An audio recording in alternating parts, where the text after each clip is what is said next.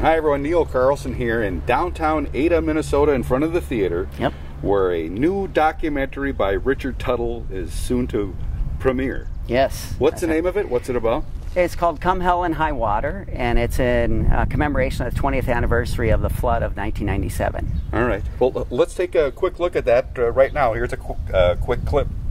Now, Ada Borup music instructor Richard Tuttle is working to commemorate the community's resolve and rebirth after catastrophic devastation from the historic flood of '97 in the documentary film Come Hell and High Water. Okay, back with Richard Tuttle in downtown Ada, the documentary maker of Come Hell and High Water. So what inspired you to do this? Well, my youngest stepson I was explaining the flood to him, and he, was just blank, and I suddenly realized that, hey, a whole generation has gone by, and they don't really know the story. And so I thought we need to preserve our story. So that's pretty much what did it. And so I had a young man write us a piece for band and choir called Come Hell and High Water, and then we performed the concert on the 10th of May.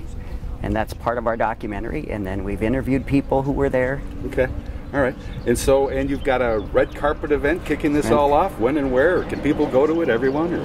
Well, the red carpet event is kind of a VIP event.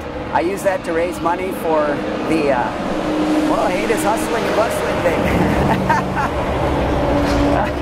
So with the red carpet, we use that to help raise money for our documentary.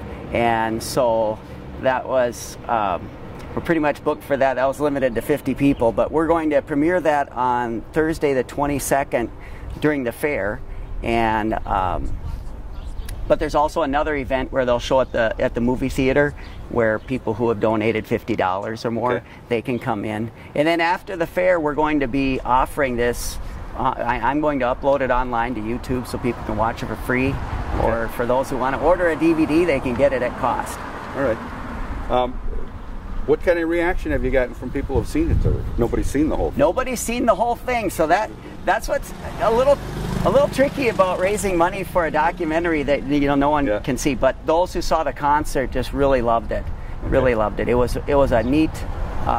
We had musicians from, I think, 13 different communities that came together to put on that concert. Okay, and they're all integrated into this documentary about the flood. Yep, because there's like 3 chapters to the flood. So we open with about 15 minutes of people sharing their story who were there. Okay. And then there's the concert, and then the composer also made a video using different footage that he found. Okay. So he was able to put together a really cool video. All right.